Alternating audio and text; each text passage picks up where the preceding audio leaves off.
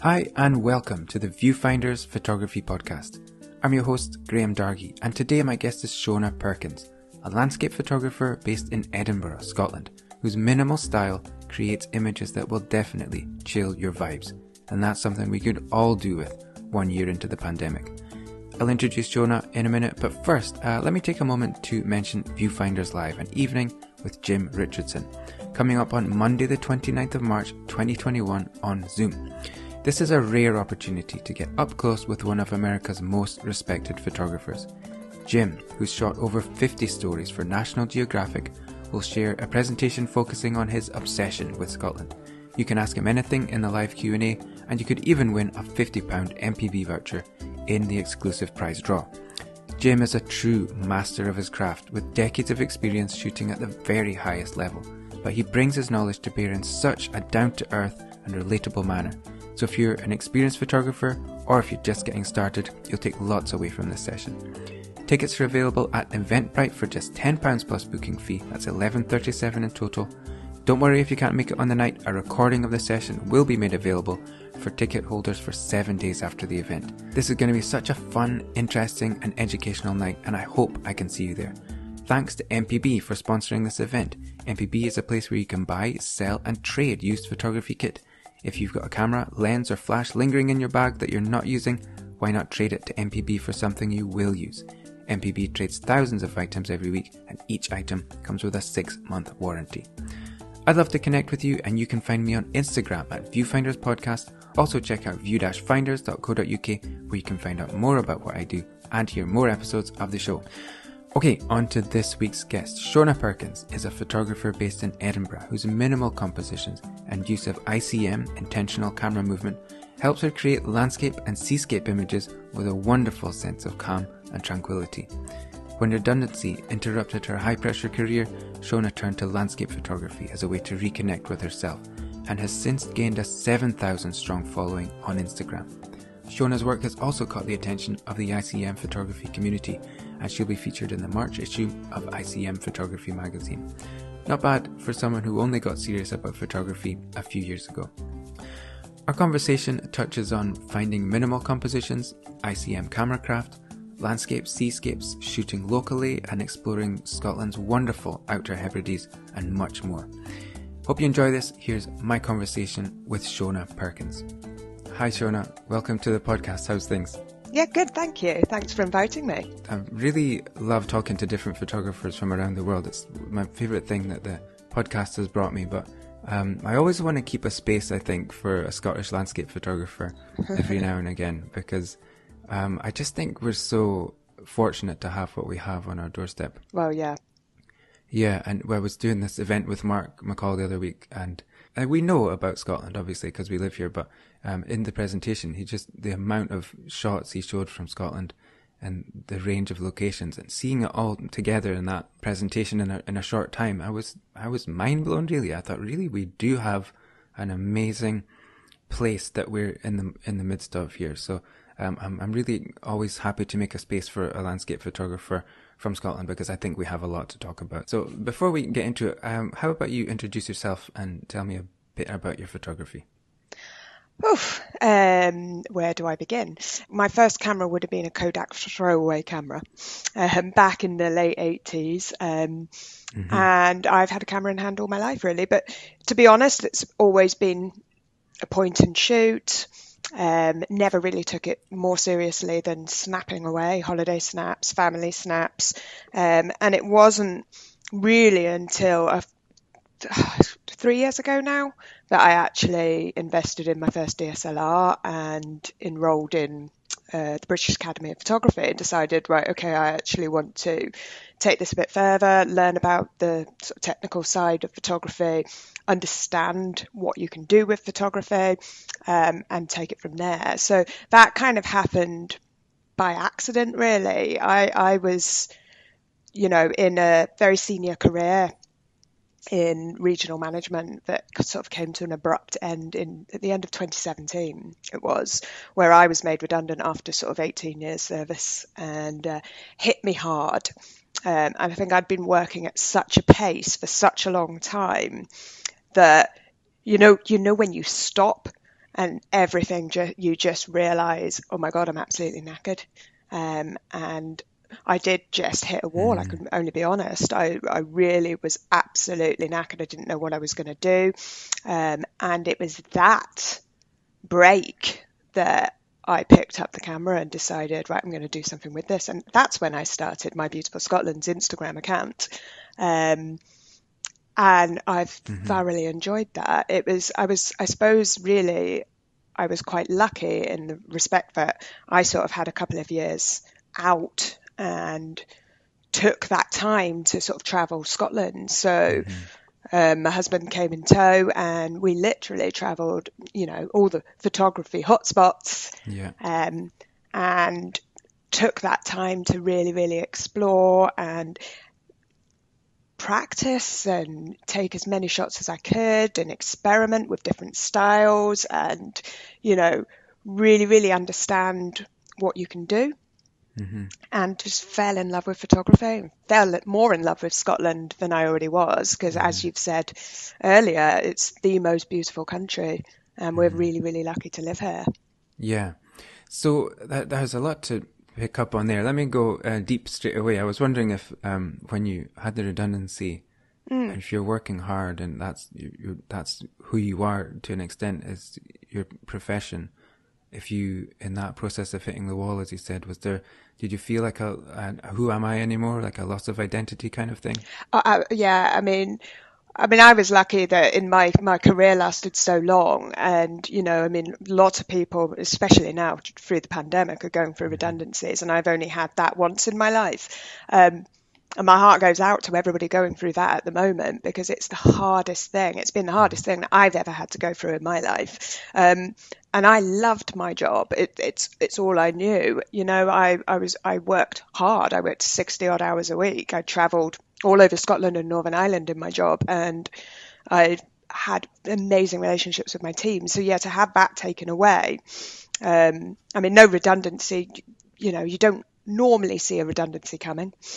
So yeah, it was a shock, and it was a really, really difficult time. And without sounding completely cliche, photography got me through that. And having that, when you're out in the landscape, when you're out seeing the beautiful places that we get to see in the most beautiful conditions, it takes your breath away. It makes you step back. It makes you just stop and really, really appreciate. So I did some, over the course of a couple of years, having that time out really allowed me to sort of find out what do I want to do in this next stage of my life? Do I want to go back into that sort of fast-paced, 60-hour week working lifestyle, or do I want to do something different? That's I've taken a step back in my career now, and actually have taken a drop in hours to allow myself, that work-life balance, which is now so, so, so important to me. What I like about your photography that really caught me about it was the sense of sort of tranquility about it and calmness. And it's very relaxing to view your photography, and you have such a gentle touch with the shooting and the processing. And did you find that calmness? Did it help you find a sort of calmness and peace through that difficult time in your life then? Yes. 100%. When you're out taking photographs, my favorite time to shoot is sunrise. I absolutely love a sunrise, and I'm not going to lie, I absolutely hate getting up at 4 a.m.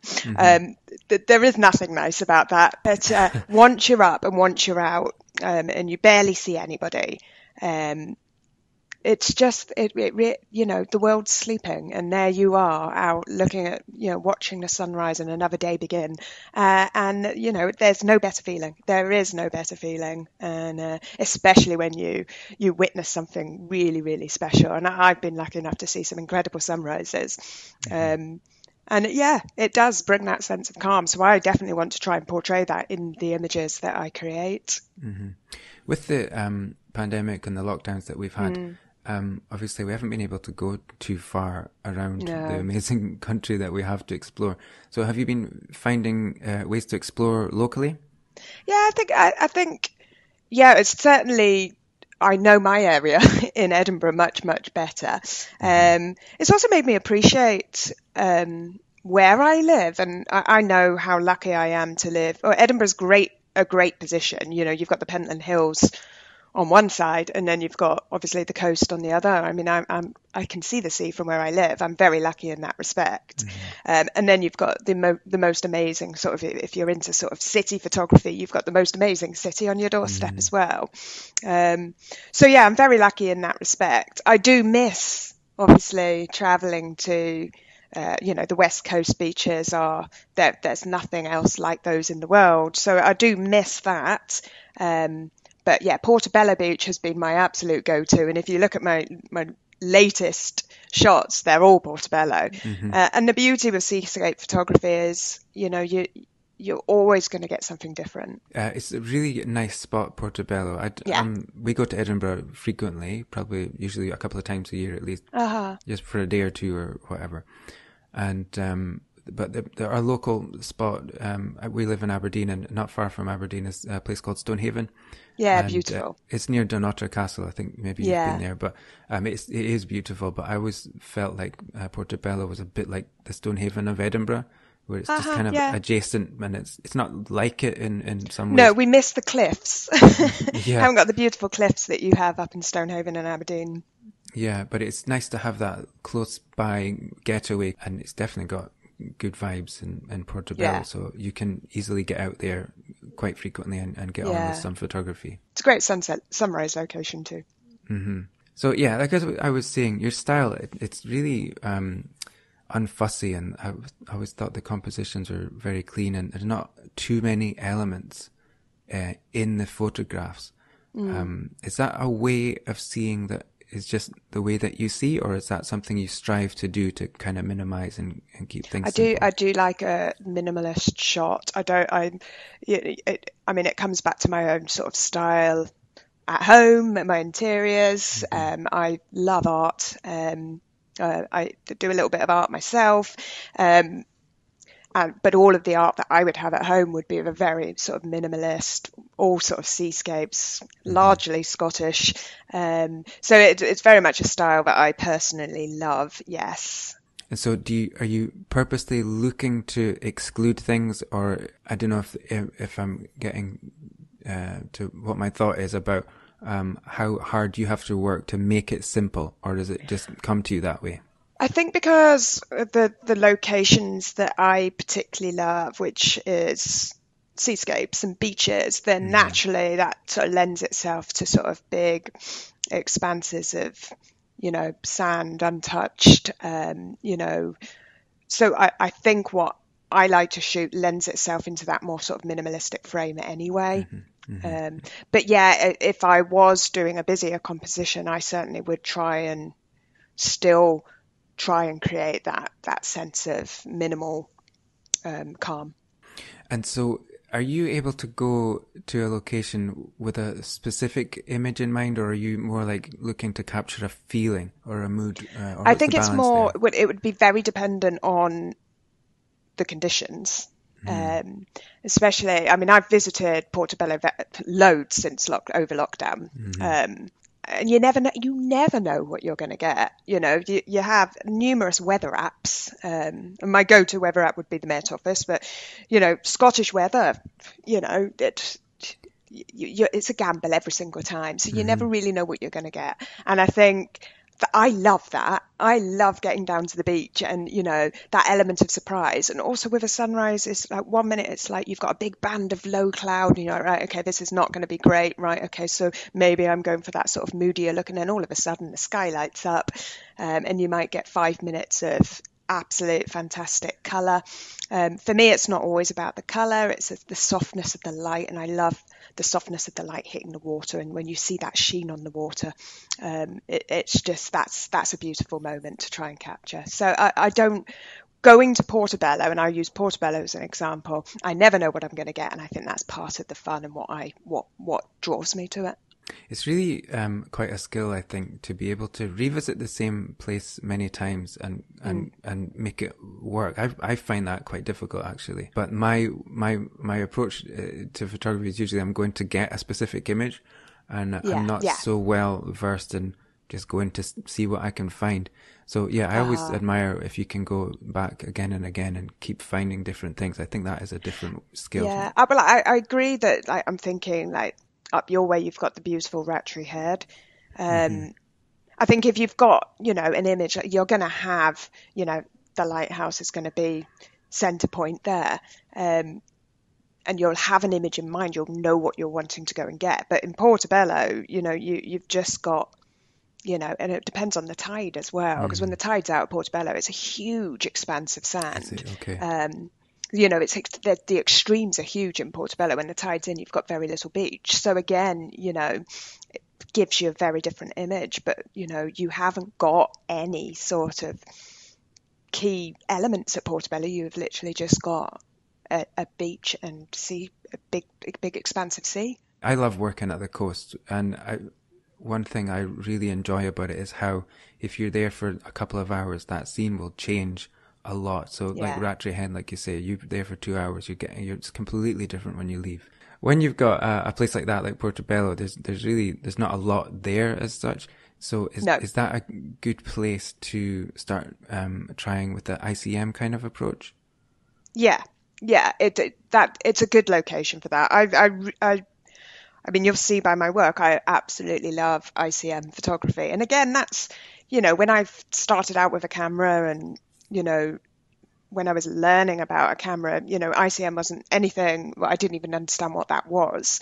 But again, it's very much a style I enjoy. I follow some amazing photographers on Instagram. And obviously I'm featured in the March edition of the ICM photography magazine, which is a real honor for me because it's obviously a field that I'm so interested in. And now I'm at a stage where, the experimentation, is endless with ICM photography. What you can do and the effects that you can get is really, really fascinating. And then creating something that's looking more like art, which is something I really, really love, is amazing. And that with, clever, smart editing and the ability of multi-exposures and stuff like that, it's unbelievable what you can create. So suddenly Portobello becomes, has endless opportunities. I find ICM, it's really interesting to me. It's not something I really do, but I spoke with Valda Bailey on the show, and she's incredible at ICM and multiple exposures. What she creates, I don't really, you can look at it and not know how it's been done. And I'm fascinated. And I went out with somebody for a tutorial one day, and she was really into ICM, and she's really good at it. It's Blank Canvas. They might be following you on Instagram. So Heidi was doing the ICM, and I was like, okay, I see what you're doing, but she was onto something. She knew that the one that she created wasn't the one, but there was something there, and she was going to work her way at it. How's that process for you? Because it's a bit mystifying to me. Do you get a feel for something that you're going to look at? Do you have to work away at the same scene to find the thing that you have in mind? You're never ever going to get the same thing with ICM. What I'm looking for, I guess, is the right light and contrast to create those lines that you can get. So it all comes down to the conditions again. I like that softness again in my images. So that sort of soft morning light. Often I quite like the blue hour light as opposed to that golden hour can sometimes be quite harsh and quite bright. So I like the softness of dawn, really. A lot of your work, one of the things I was going to bring up is a lot of it is shot in soft light. Which is, I think it works really well with your style. So I didn't know if that was something you seek out, soft light, or do you try and avoid direct sunlight conditions? My preferred, yes, definitely is the blue hour light. Harsh light, I find, is just not something I particularly like. I think it's a personal choice for me. I think certainly in ICM, I prefer the softer tones. So you would find with a ICM type of shot, would you have problems with direct light or harsh light? Yeah, I think so. Yes, because it would affect. I like also, daytime photography. If you've got some really sort of dark, moody clouds, again, giving you that contrast, I think is really, really important with ICM. How long can that take to create an image? I mean, if you go out to Portobello of a morning, and what are you looking to come back with if you're shooting ICM? Are you looking to get one? Are you looking for a few? Yeah, I'd be happy with one really good image, and I could come back with hundreds. But you don't have a lot of time with sunrise and sunset photography. You literally, you could have one moment of the right light, and you'll be lucky enough to get one image from that, or you might come back with nothing. Yeah, there's always the chance to come back with nothing. That's why I don't do it, because I would get really frustrated with myself if I came back with nothing. It is, especially, in the summer months when you get up at, stupid o'clock, and you come away with nothing, that is frustrating. It rarely happens, but, I will definitely follow the weather, and I don't go out if I think there really is zero chance of anything happening. So, but I have been out and, it just hasn't sort of resulted in anything. But you still have a lovely morning out, you've still got fresh air and you come back and you feel good for it.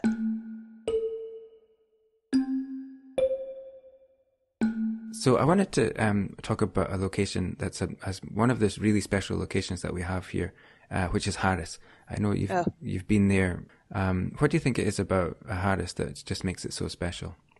It's magical. It's just absolutely beautiful. We were booked to go to Harris, myself and my husband, last March. Needless to say, we didn't get there. We then rescheduled the trip to September. And if you remember, I think the travel ban came back in mid-October, so we only just managed to get there last year, just before obviously everything sort of kicked off again. And both myself and my husband just completely fell in love with the place. It really is just a magical isle, and everything about it. And it's like, how do you put your finger on what it is? But every single beach, I suppose you have got, the mountains dropping directly into the sea, the big white sand, the turquoise seas. I mean, it just is magical. And it's a real good match for your style anyway, isn't it?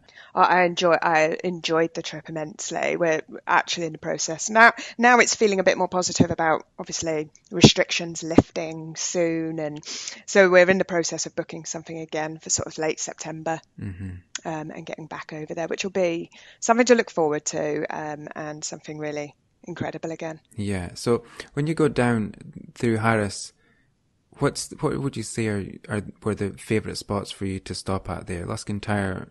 Well, Luscantire is just so special. And again, it's one of those beaches that you're always going to get something different there. The tides, you've got the ferocity of the Atlantic Ocean, the beautiful mountains.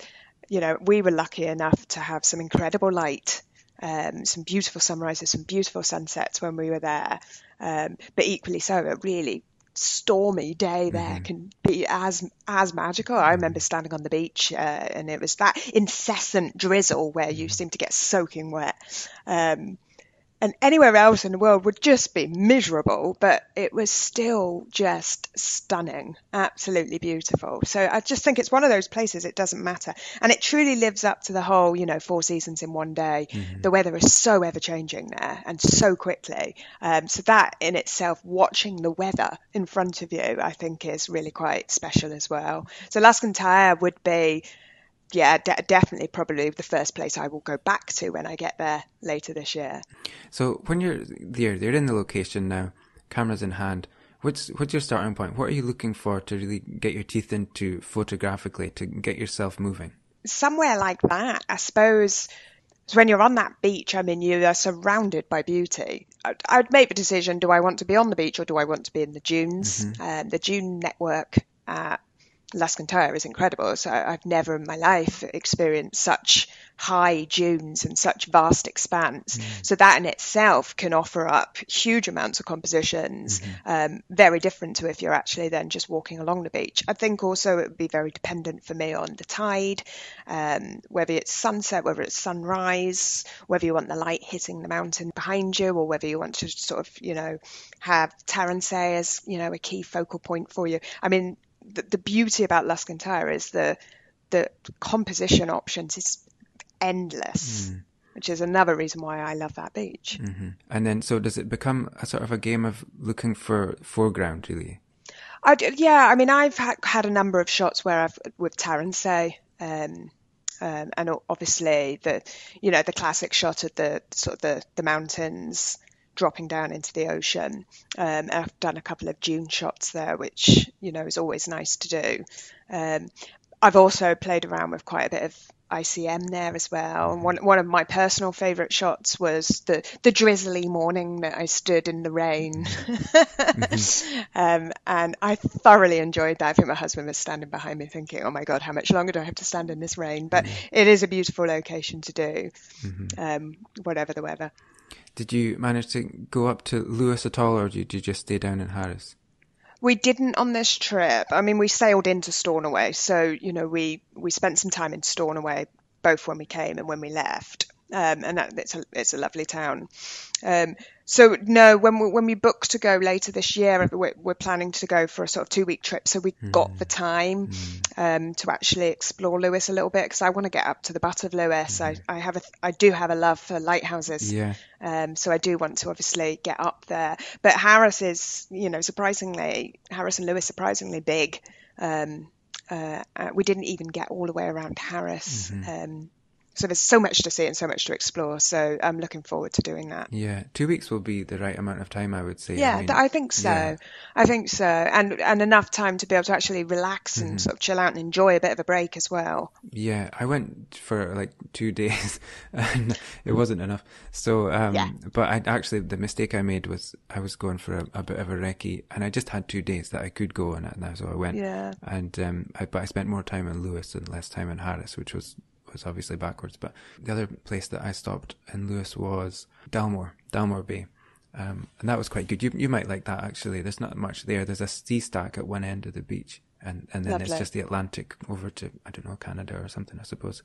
I felt a bit daft, really, for not spending more time in Harris, because I was dashing down the road from one beach to the next, and then I had to get back to the ferry later. So yeah, it's a great spot to be. And what I was thinking about in terms of locations, just while we're on locations, a lot of your work is not in the hot spots like we said earlier. You've got Harris, but it's not like it's Glencoe, Skye and all those places. So I really appreciated that you've got some different locations on there. What are your other sort of locations that stand out to you as not the big ones that everybody knows, but are maybe a really good sort of top secret, but a really good location in Scotland? Well, I did. I mean, when I started photography, it was all about the photography hotspots. And you see so much of, the hotspots on Instagram, and it's amazing to visit these places. But then you kind of, for me, I want to do more unknown shots, as you say. One of my favourite parts of Scotland is East Lothian. East Lothian has the most beautiful coastline. In fact, and whilst it's only, technically down the road from me, I haven't been there since, I think the last time I went to East Lothian was October last year. So it's been I've really missed those beaches. And, there's so many islands in the Firth of Forth, that provide really great photography opportunities. It's just an absolute beautiful coastline from St Abbs Head, which is technically sort of in the Scottish borders, but the coastline there, you've got the dramatic cliffs, so a little bit more like probably Stonehaven and further up the northeast coast, but you've got that really dramatic head there. And then you've got obviously Bass Rock, which is obviously iconic. You've got Fidger Island. You've got numerous lighthouses. So I absolutely love East Lothian. And then I suppose the other place for me, which, is very well known, and again, some great photographers from Fife, but would be the East Nook of Fife. And I think for me, I grew up in the southeast of England in the home counties and holidayed in Cornwall every year. And the East Nook of Fife just brings back those memories of the Cornish fishing villages. So really, really quaint. And again, just so different. And I think that's what's so amazing about Scotland is the diversity, of what you've got on the East Coast versus what you've got on the West Coast. And then obviously you've got the magical Highlands and the magic of Glencoe. I mean, it just is, something for absolutely everybody. Mm-hmm.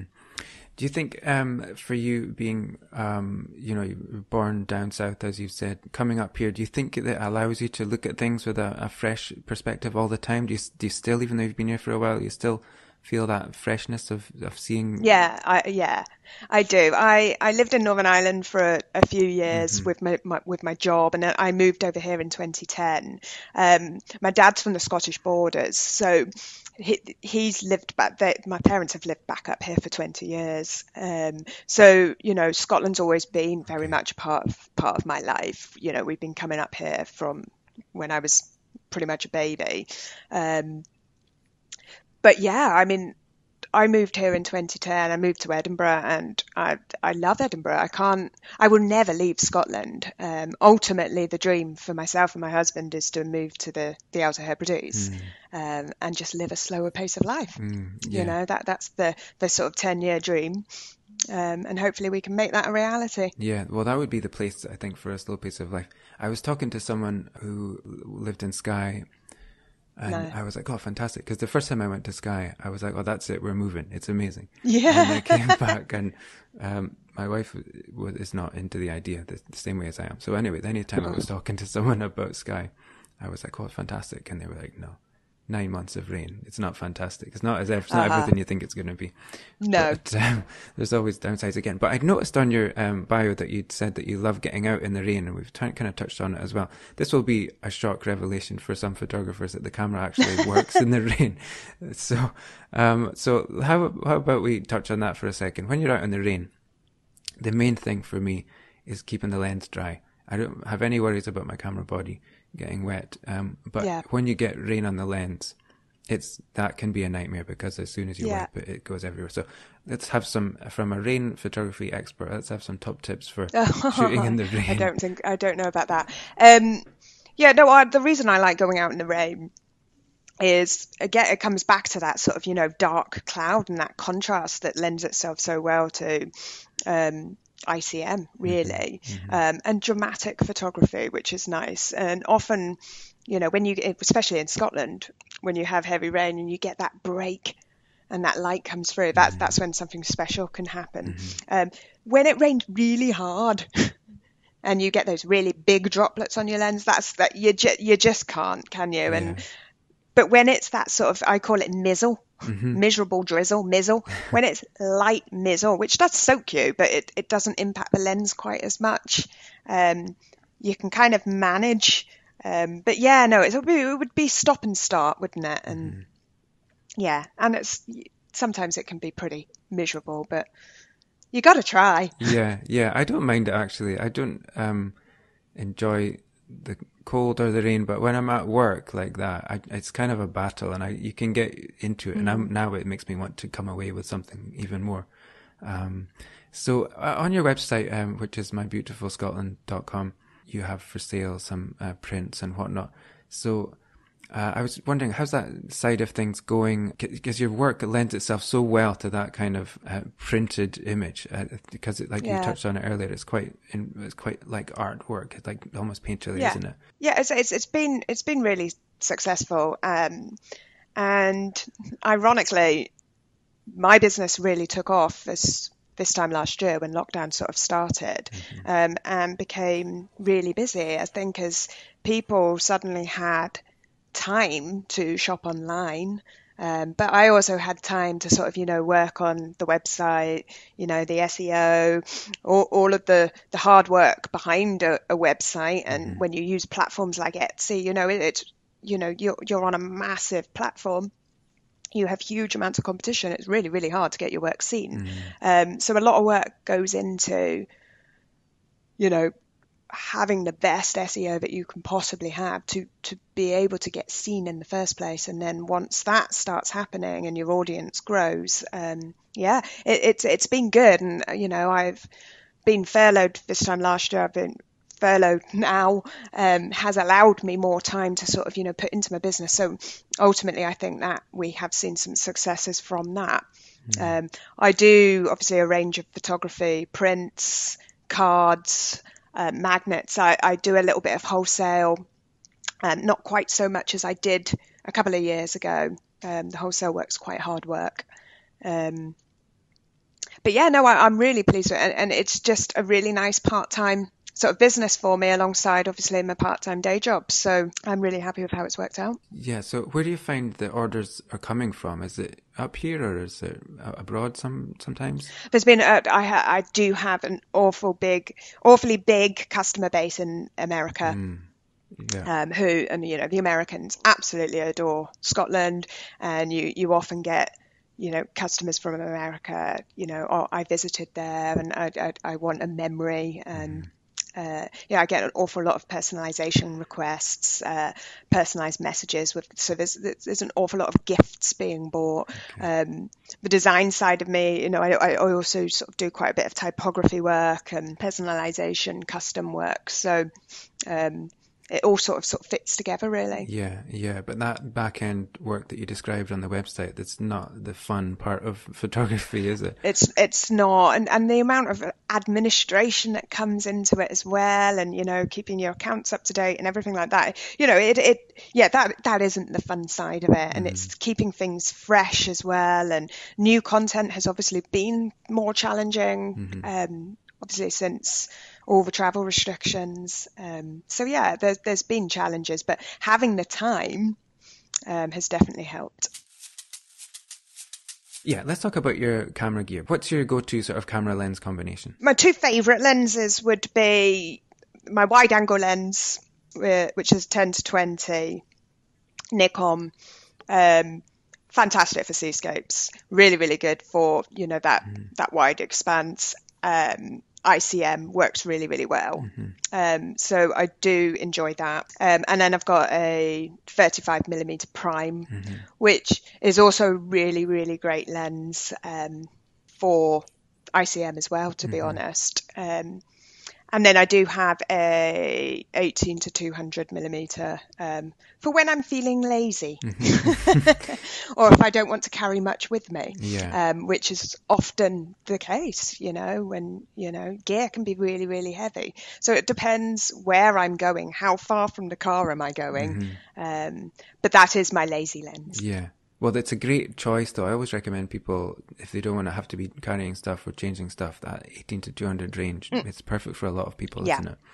And so, well, it's interesting that you said that it's a wide lens, because when I look at the work, it doesn't have that wide angle feel, where the elements are scooping in at the bottom and the sky is flying up over the top. So are you working it often at the widest end, or do you have a sort of favourite spot that it ends up at?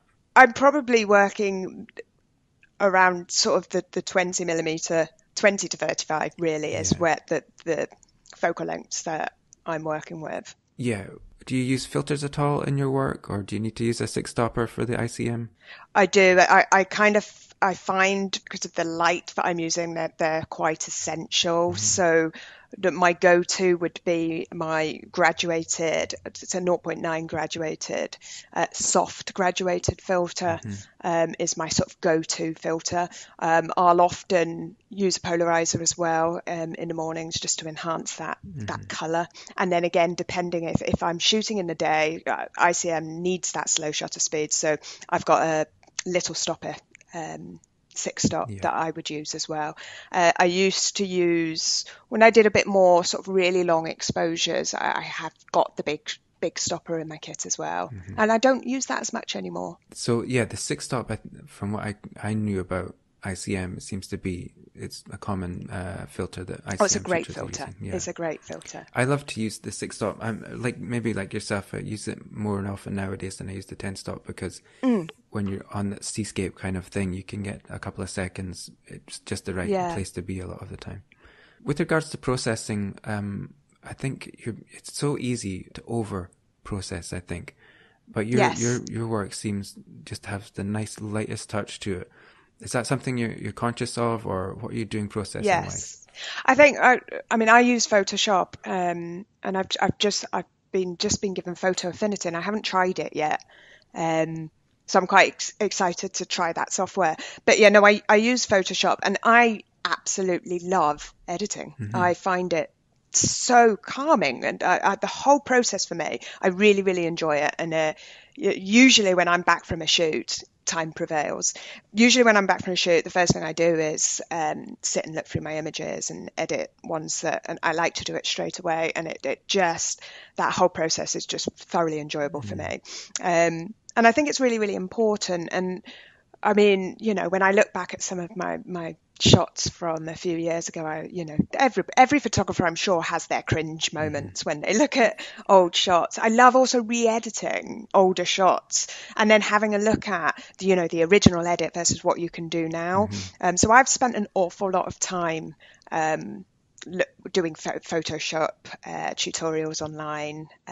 YouTube's amazing for that, and I've just spent so much time understanding what it can do, and I just think it's the most incredible thing. What you can do is amazing. Yeah, it's just such an amazing resource, YouTube, and people, you're starting photography quite recently. The resource that you have available is phenomenal. Yeah, we just didn't have that a few years ago, even 10 years ago. Yeah, and in terms of camera craft, particularly with the ICM, is there, are you using the camera in manual mode, or will you kind of pick a shutter speed and work it that way? How do you go about that? I always shoot manually. That was something, that was quite, when I first got my camera, it was quite daunting moving from, your auto modes, shutter modes to full manual.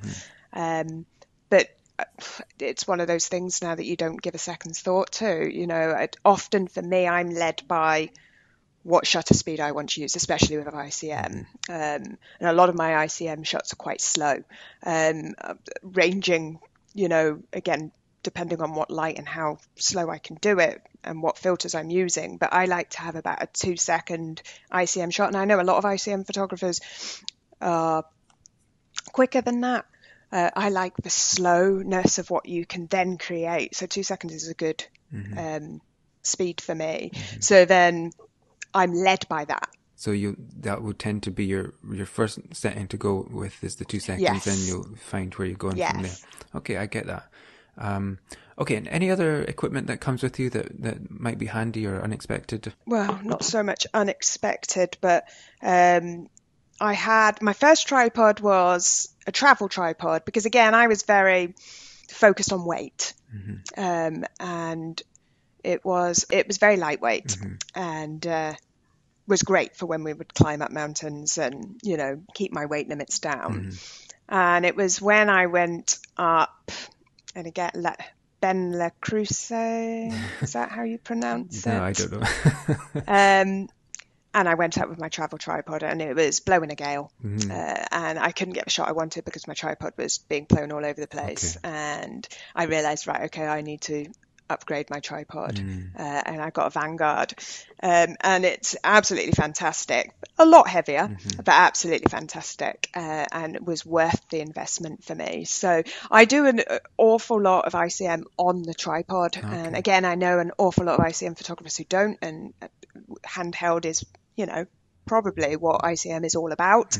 But again, it depends what you're trying to create. And sometimes for me, I love that clean line that ICM gives you, and you can only get that when you pan on a tripod. So I do use a tripod most of the time.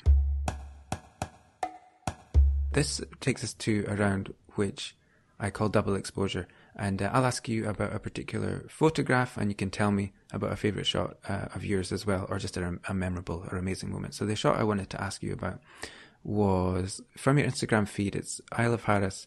I believe it's Luskin Tower, and it went up on the 27th of November I don't know if that means anything to you, but it looks, I don't know if it's a double exposure or if it's a movement, but it's definitely Alaskan tire, and it's got the mountains in the distance. I mean, there's a few other ones that I really gravitated to, but I thought that one really encapsulates your style. Can you remember that particular shot? Oh, I remember that.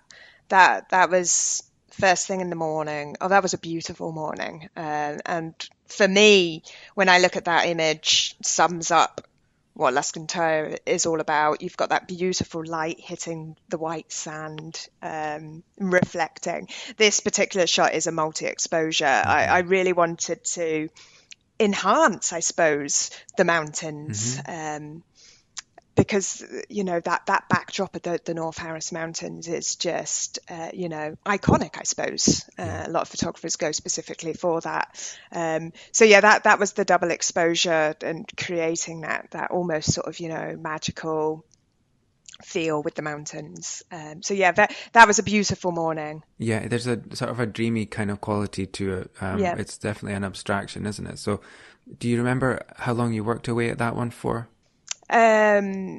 Often, sometimes I came back from Harris with hundreds, as you would imagine, hundreds and hundreds of photographs, and there's always ones that stand out immediately that you get to work on. That one was one where I uploaded. Do you say that I uploaded that on the 27th of November? Yeah. And I was back from Harris at the beginning of October. So that was one that I obviously went back and revisited and kind of didn't necessarily stand out to me immediately. And then I had sort of, the vision of sort of adding some multiple exposures to that, and it kind of came together, and I enjoyed that whole process of sort of creating that. It had the right light and the reflections on the sand to begin with. So yeah, beautiful morning. I think there was a bit of mizzle, as I put it, that morning as well. Yeah, it's such fun and rewarding when you find one, because the ones that you at the time, you'll have your favorites in the moment, but then you'll find one sometime later that you didn't see. Yeah. It's so rewarding. I love that. Oh, I love going back and revisiting. And it's the memories as well. That's the other beauty about photography is, you've created these memories of special moments, and there's nothing better. So is there a favorite shot or just a memorable, amazing moment from your photography journey, or just a fun anecdote? Oh, I think two prongs. Most memorable at the moment would be, Harris and walking onto Luscantire Beach for the very first time, having seen numerous photographs of Luscantire Beach, I mean hundreds. Nothing prepares you for the moment when you walk on and you actually see it yourself. And to capture that is really, really difficult because it just is such an immense place. So that's very, very memorable. And the images I've sort of taken away from that, some of those are very, very much my favourite, but it's because of the memory that goes with them. And then also on the other hand for me is being in lockdown now for almost a year, and staying local and falling madly in love with Portobello Beach. And Portobello Beach is so different during the day, and as you can imagine, gets very, very busy. Last summer when we had some great weather, I mean, it was absolutely heaving, as you can imagine. But when you go there for a sunrise, especially a summer sunrise, and you literally are the only person on the beach, and when the tide's out and it's just a mass expanse of sand, it's a really, really beautiful place to be. Okay, that brings us to the quick fire round, which I call motor drive. And so I've got 10 quick questions, so we're looking for quick answers. Okay. All right, so wide angle or telephoto? Wide. Coffee or tea? Tea. Well, you've answered this next one already, but sunrise or sunset? Sunrise. Head or heart? Heart. What was the last great book, movie, or album you experienced? I'm gonna say Tenet. Yeah, is it good? Very good. One of those is a movie that you need to watch more than once. Okay. And also, can I just add in there, The Queen's Gambit, the best series I've watched. Okay, yeah, someone else had said that as well. Cool. Okay, this is the big question. Would you use an expensive lens cloth or just the corner of your shirt? I've never used the corner of my shirt, but I would if I had to. Okay. And I lose lens cloths all the time. Yeah, they're strewn everywhere. I I've always got one in just about every pocket, but I always still use my Yeah, shirt. totally. They're everywhere, all over the house. Yeah. What's a weird thing I could find in your camera bag? Hand warmers. Probably not weird, but I suffer from very, very cold hands, which I have Raynaud's syndrome. And when my fingers, I've got poor circulation, so my fingers get really numb. So much so that I can't press the shutter button. Really? Right. So I have hand warmers everywhere, in every pocket, in my bag, and they really work. I just literally hold them. Or you just put them inside your gloves, or?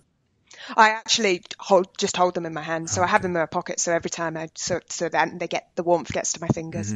I think I might get those. My hands get really cold, and it's just the last couple of years I've really noticed the cold a lot more than I used to.